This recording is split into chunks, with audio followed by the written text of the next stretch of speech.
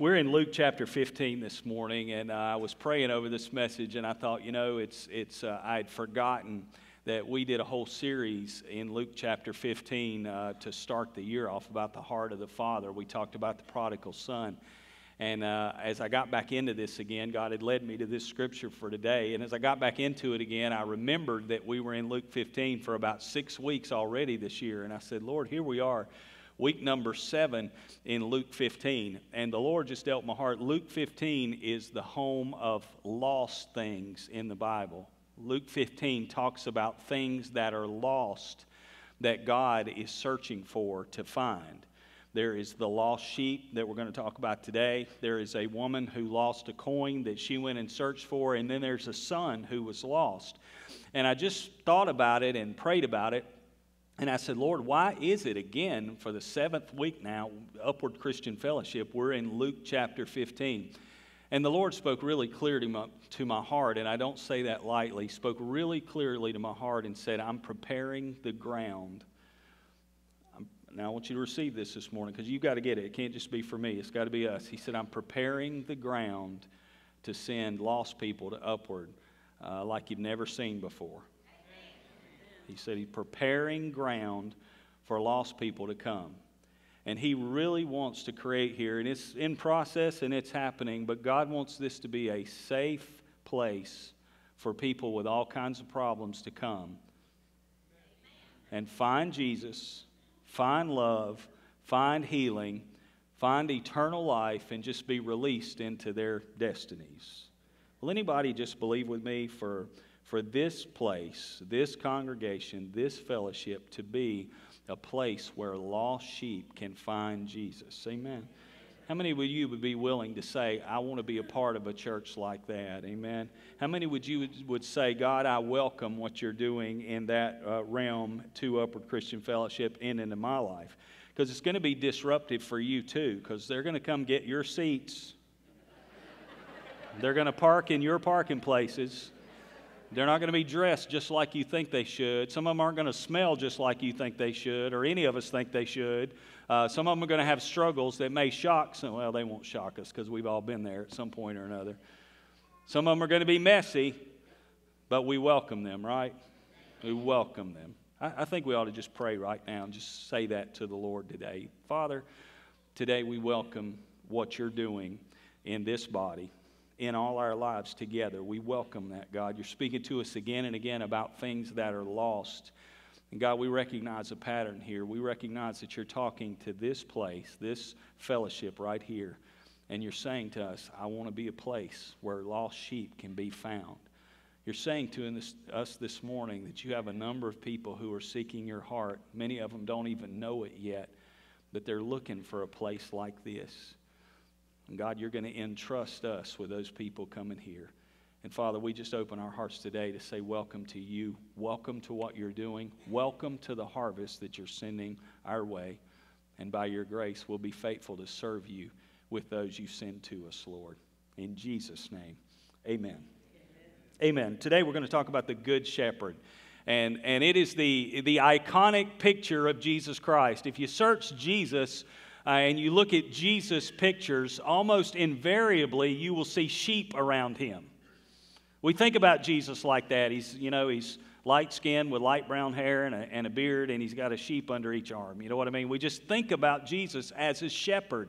And that is a very powerful image, especially considering that he never was a shepherd during his earthly ministry. That may shock you if you're not that advanced in biblical knowledge, but Jesus was a carpenter.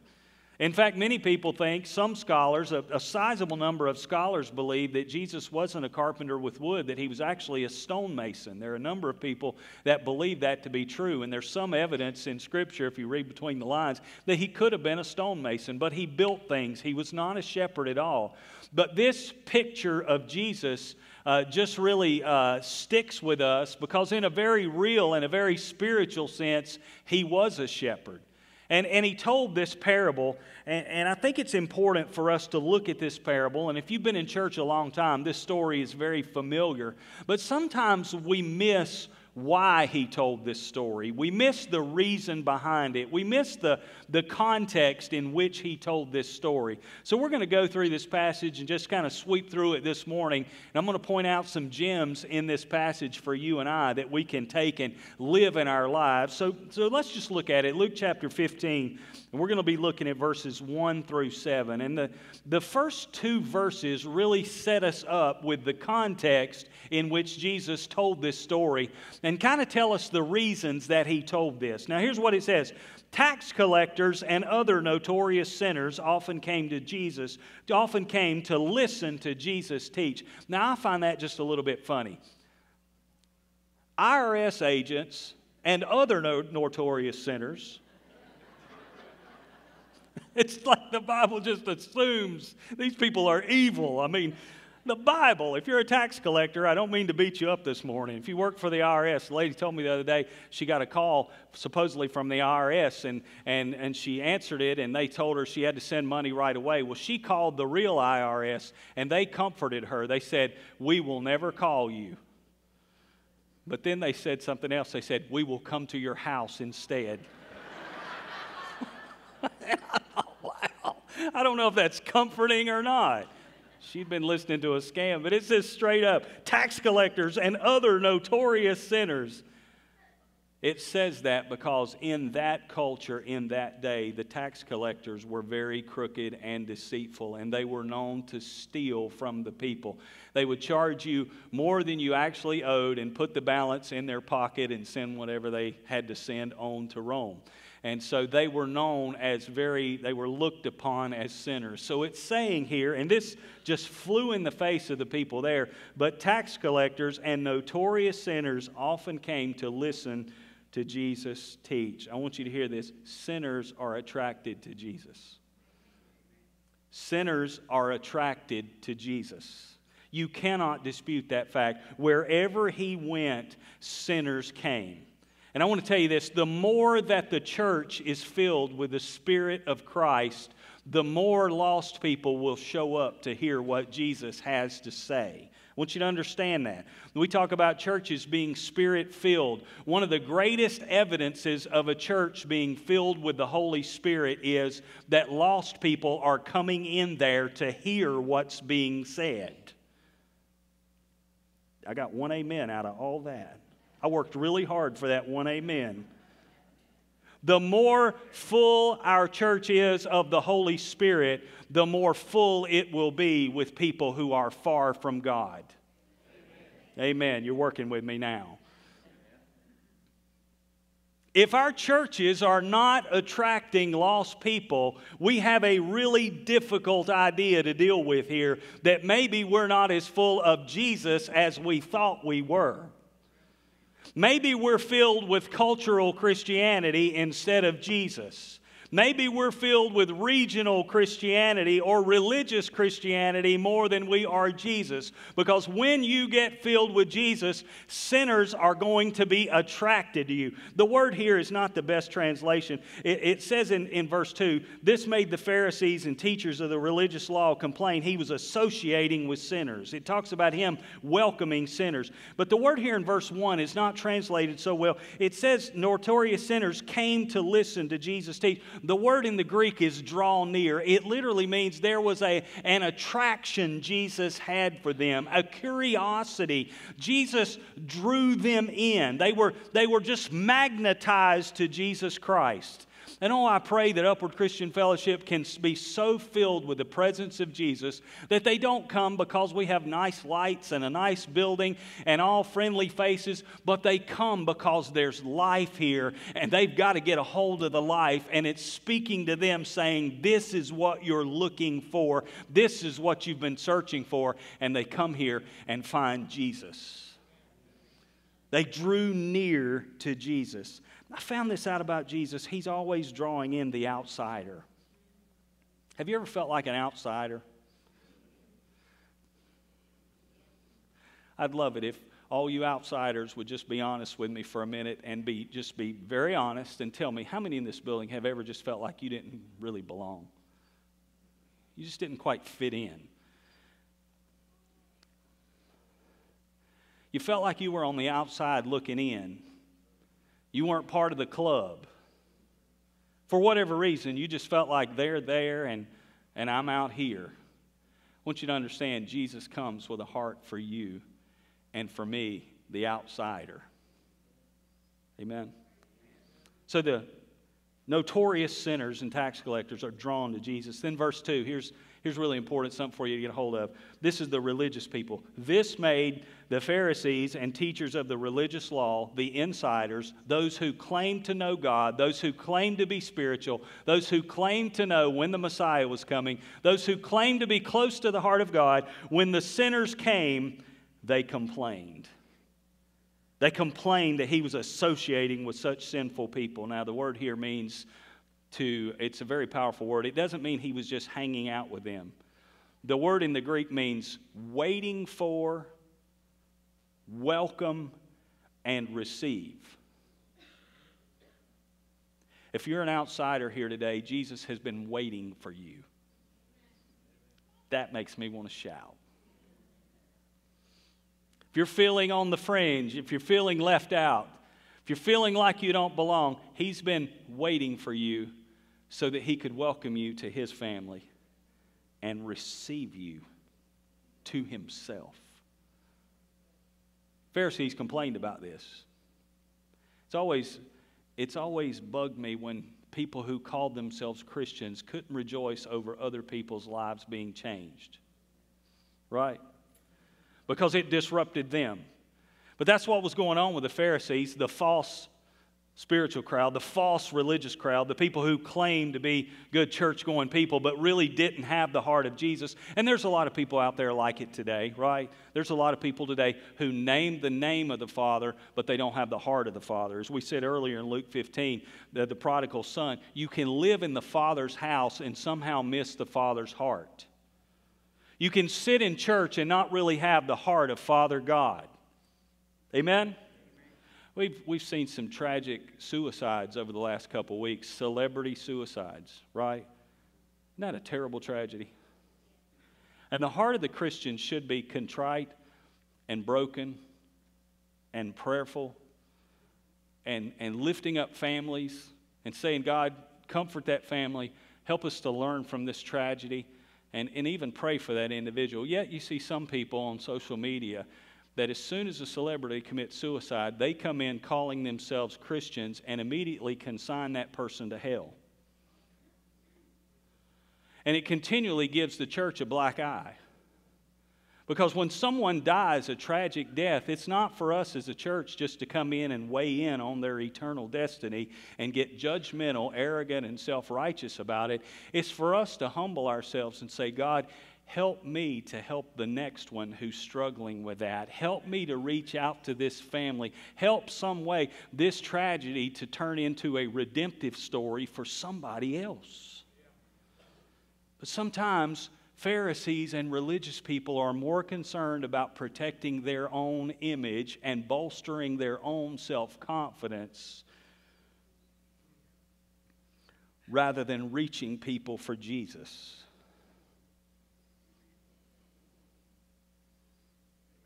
We'll let that soak just for a minute. I don't know about the rest of you, but I've been a mess in my life. I've had some real struggles in my life. I have nothing in myself that I can point to somebody else and say they're not as good as I am. I need Jesus as much as the lowest person in the world needs Jesus. Amen? So I never can get to a position of complaining when he associates with somebody else. I need to rejoice that he associated with me. Amen. So Jesus associated with sinners, and it said this, even eating with them. He would even sit down to eat with them. Had a guy challenge me on this one time. He said, well, doesn't the Apostle Paul talk about how we shouldn't eat with sinners? There's a scripture about that, but if you read that scripture carefully, it doesn't say don't eat with a sinner. It says don't eat with a person who claims to be a Christian and is living the life of a sinner in secret. Can anybody say ouch? We're all the time to be reaching out to sinners. So that's the context of this whole story that's told. You have a tension between the insiders and the outsiders. You got the people who feel like they're on the fringes, and all the people who are supposedly in the club are upset that Jesus is associating and even eating with these people. So that whole context, and then verse 10 says, so Jesus told them this story. Because of this tension, because of this pull from inside to outside, this resistance from those in the club to welcome the outsiders, Jesus started with this story. And here's what he said. He said, if a man has 100 sheep and one of them gets lost, what will he do? Now he's appealing to them. In other translations it says, if any of you, he's appealing to their common sensibilities and saying, any one of you men in the crowd, if you have 100 sheep and one of them gets outside of the fold, you're going to leave the 99 in the fold, the ones that are already saved, the ones that are already protected. You're going to get outside of the walls. You're going to step out and go chase down that outsider, that lost one, and you're going to bring him back. Any one of you is going to do that. I love it. He appealed to them and said, our priority must be reaching those who are lost. Now, I got some news for you. We're compared to sheep. Sheep are not very smart. They wander. They easily go astray. They're like us. That's the Bible picture of us, one of them anyway. We easily wander. What the Good Shepherd says is any time that there is one outsider, we're going to leave the insider safe in the fold and go to find that one that is lost. I'm going to tell you, losing something refocuses your priority really quickly. We once were at the Biltmore House, my wife and I, and we're standing out in the if you've been to the Biltmore House, there's a little area where there's the bakery, and then there's a sandwich shop. Everything's relative to where the food is in my life, right? I know where the bakery is. You get the chocolate over here and the sandwiches over here. Then there's the Stable Cafe right in here. You know that little courtyard there? If you've been to the Biltmore House, we're standing there with our children, and our keyboardist this morning was standing there beside me, but she was about this high. And we just put her down. And I don't know about your children, but my little girl would wonder.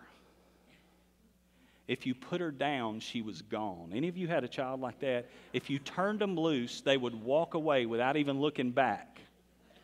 Now, my son he was concerned with staying with us. He never did wander off very much. But my little girl, she's just gone. So we sat her down, and then my wife went to the restroom, and I assumed that Daniela had gone with her, and she assumed Daniela had stayed with me. So I look around, Daniela's gone, and I thought, I'm sure she went with Alexa.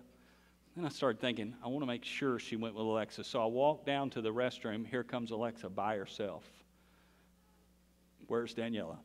I thought you had her. Any of you ever done that before? I thought you had her. How many have done it? It would make me feel better to see lots of hands here this morning. If that happened to you and you didn't raise your hand, you just don't care about me.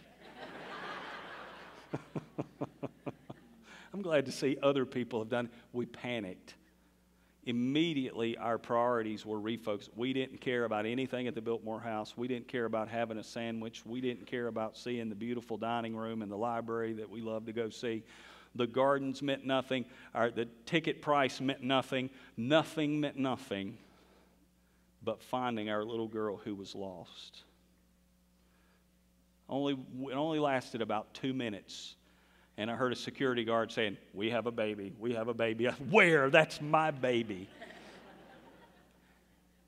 And then they hand you your baby back, and you feel like the worst parent in the whole world. Some of them are nice, and some of them look at you like, how could you lose this precious baby? Sheep are like that. And if we're going to be honest with ourselves, there's an old hymn that says, prone to wonder, Lord, I feel it. prone to leave the God I love. We are prone like sheep to wander. A sheep will wander off from the shepherd. If you've got sheep in a sheepfold, I read a little bit about sheep in preparation for this message. If you've got sheep in a sheepfold, if they find one exit hole in the hedge, they will walk through it every time. If they find a way to get in trouble, they'll take it. True story. Here's what happened with sheep too. They'll follow each other right out of the fold. One won't go by themselves. They'll take three with them.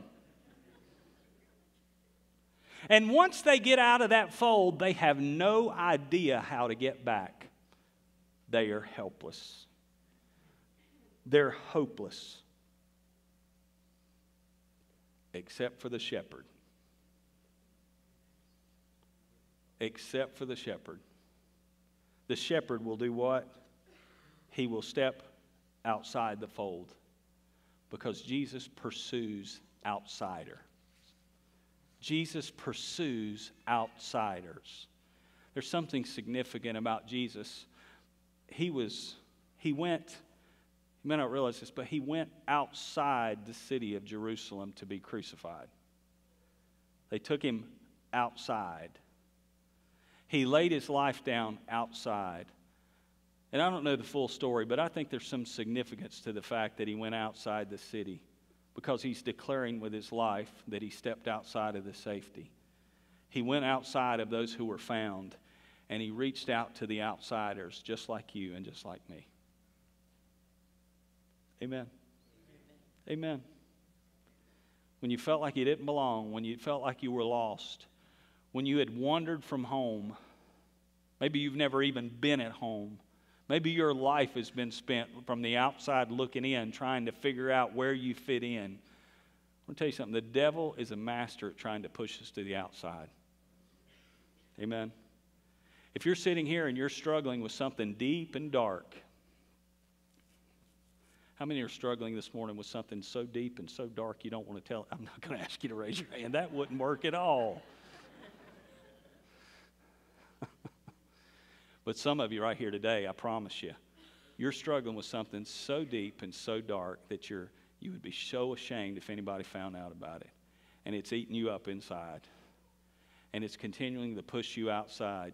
You really didn't even feel like you should come here this morning, because you thought, here, I've got this problem. I don't really deserve to be here. We're leading worship this morning, singing up here, and they're singing, I'm a child of God. And you really want to sing that, but something inside of you is telling you you don't deserve to sing that because of what you're struggling with. The enemy's trying to keep pushing you outside. But remember, Jesus receives sinners. Can I get an amen? That means you. You say, even with my, yes. Even while I'm still struggling, yes. Even if I'm still battling this thing, yes.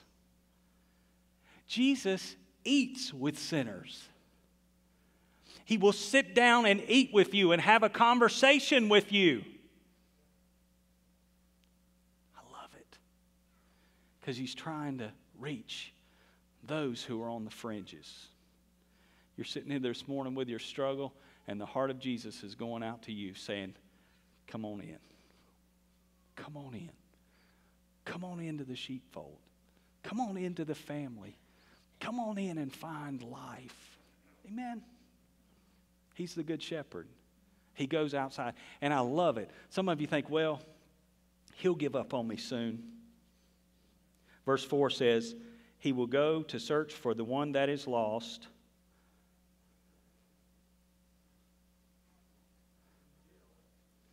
Listen, folks, this is not hard.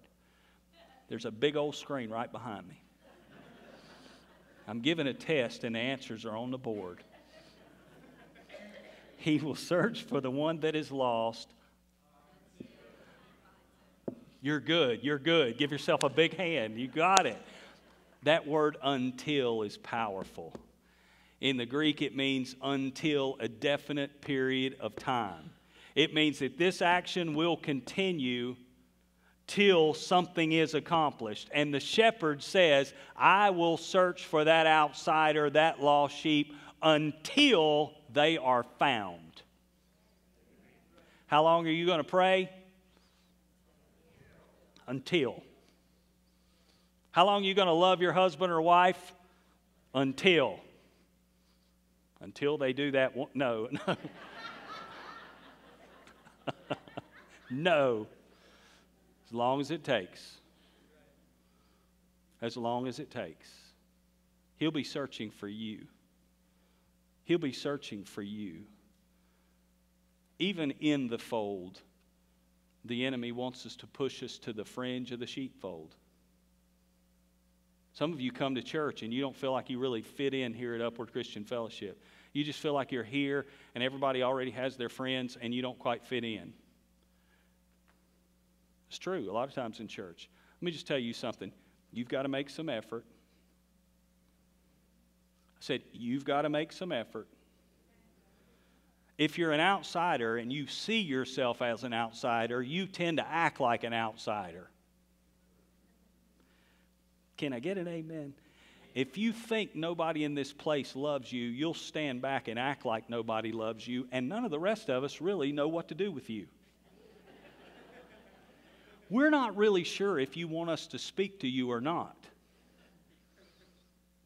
I found this to be the case. A lot of times people come to church, and it's because they're hurt. It's because they're struggling. But they'll sit back like this. And they're telegraphing to everybody, don't speak to me. And they're the very ones that'll leave and say, that church is not friendly. Am I wrong? If you're on the fringe, if you've been hurt, let me tell you, church is the best place in the world to get hurt. Because it's a safe place to get hurt. You with me? Sometimes we only grow through getting hurt. If you're on the fringe and in the sheepfold, you need to plug on in. You need to get a little closer. You need to find some friends. You need to get in the middle. Safest place in the world is right in the middle of the sheepfold. Right? Right? Come on in. Jesus calls the outsiders and says, come into the sheepfold. Then he calls those who are in the church and says, come on in. I love this story in verse 5, and I got to hurry. We got a story we want to show you that's really powerful. But in verse 5 it says, when he's found it, he will joyfully carry it home on its shoulders. It's a picture of a father with a kid on his shoulders. When he's found that sheep, he puts it in a place of intimacy, and he personally carries you home. Oh, I just love that. I could just preach on this all day. If you'd give me all day, I would. Verse 7, I'm going to skip ahead. It says, in the same way, I want you to hear me, there is more joy in heaven over one lost sinner who repents and returns to God than over 99 others who are righteous and haven't strayed away. I'm going to give you another test. In the same way, there is more joy in heaven over, I want you to just stop right there with that word right there. There is more joy in heaven over one. One. He's the Savior of the one. How many of you like M&Ms? How many like M&Ms? If I can't get you to raise your hand on that, I'm not going to win. How many of you have eaten an M&M ever? I'm just trying. I'm trying my best to get some of you just to move a little bit, you know. See if you're still alive. How many of you like M&Ms? How many are fanatical about M&Ms? I mean, you could eat 10 bags of them if you want to. Let me ask you folks, how many is acceptable to eat at one time? I don't mean at one sitting. I mean, how many can you put in your mouth at one time? What's acceptable? 5, 20? I've got right here one married couple here has gone from 5 to 20. That's how God brings us together, right? 5 to 20. I just wonder if you'll be honest. Is there anybody here that eats them one at a time? Can I see your hand? Raise them up high. I'd like to see all the one at a time. I don't get my wife. what is wrong with you? She's that way. My wife eats one piece of popcorn at a time. Popcorn was meant to be shoveled in. I go to the movies and I'm like, I was at camp one time where I'm fixing to go this afternoon. I'm fixing to go. I'm Southern. Yep, you got that. I'm headed there this afternoon. I'm preparing to go. And I saw this little girl at the table, and she was eating M&Ms one at a time. And I sat down with her because I wanted to minister to her. Teach this child something. But I said to her, I was cutting up with her a little bit. I said, what are you doing? She said, I'm eating M&Ms. I said, why are you eating them one at a time? She said, I enjoy every one. And as I read this verse, God took me back to that little girl. And God said, I enjoy every one. He's the God of the one. He's the Savior of the one. We're going to look at a story of a young lady that God, a young lady at Upward, that I started to say, God, a story of a young lady that the devil tried to push her to the outside of her very own family and tried to destroy her, but Jesus reached her. Let's look at Michelle's story really quick.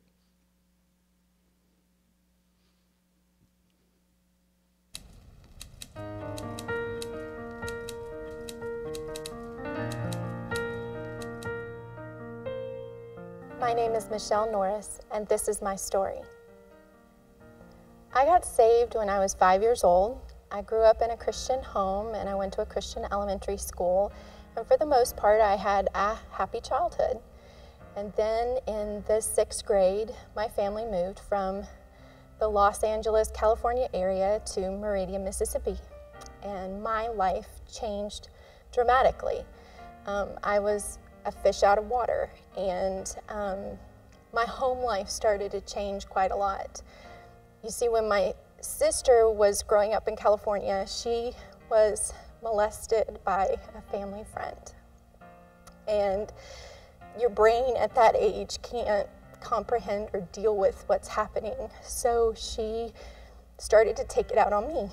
And she would tell me things like, the family would be so much better off without you, and you should just go kill yourself. Well, after years and years and years of this verbal abuse, you start to believe it. And I started to internalize that, and I had no self-worth at all. I remember looking back at my graduation, book and looking at it and all of the things, have a great summer, stay sweet, and remembering thinking that these kids had no idea how much pain I was in. I would go from class to class literally staring at the floor because I assumed nobody wanted to talk to me. And I thought about killing myself every single day. And whatever your childhood is, you think is normal. So I thought everybody thought like this. And I had heard somebody say one time, everybody has thoughts of suicide. So I thought this was normal. I didn't realize at the time that what they meant was everybody occasionally has these kinds of thoughts, and that if you think these thoughts every single day, you need to get some help. So my sister, we grew up, my sister graduated or moved out of the house, and I think life got a little bit better. Then I went to college, and I decided that I didn't want to live this lonely life anymore. So I forced myself to look up when I walked, and I forced myself to talk to people. And life got better. And I graduated college, and I got married, and I had 2 beautiful boys. And I thought all of that was in the past. That was behind me. And then the last couple years of my life happened. My son has always been an anxious child, and life was pretty okay until about the 4th grade, and then it sort of fell apart. And so we got him tested in the 5th grade and found out that he has generalized anxiety disorder.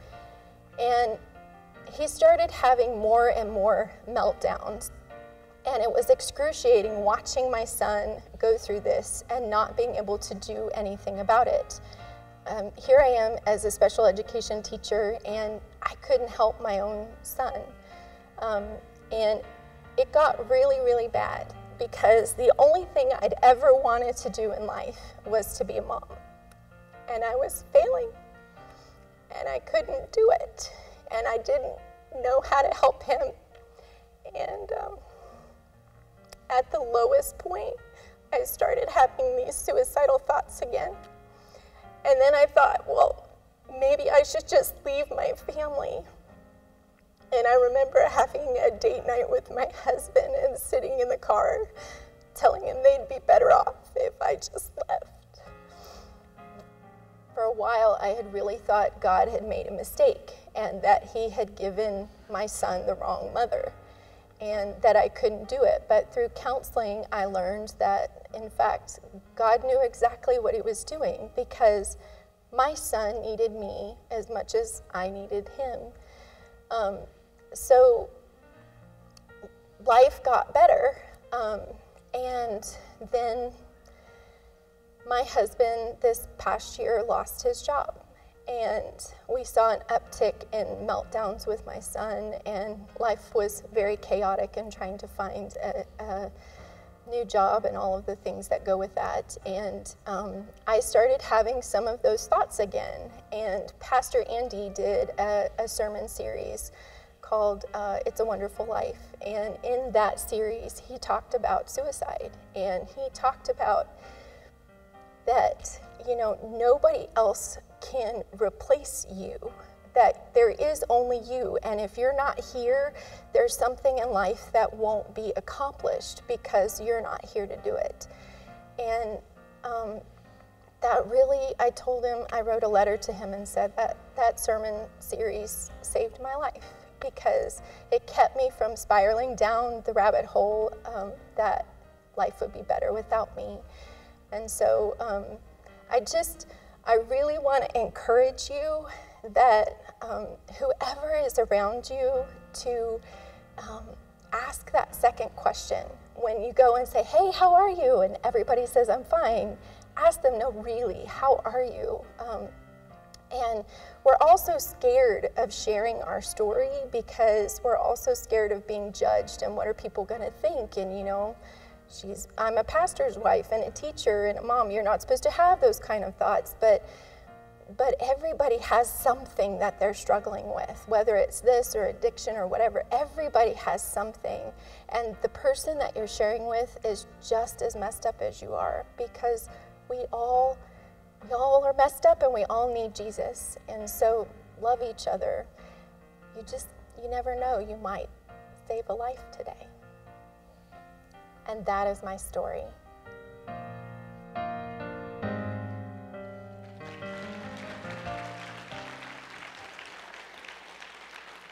Let's stand together. Would you stand with me? Jesus, we love you.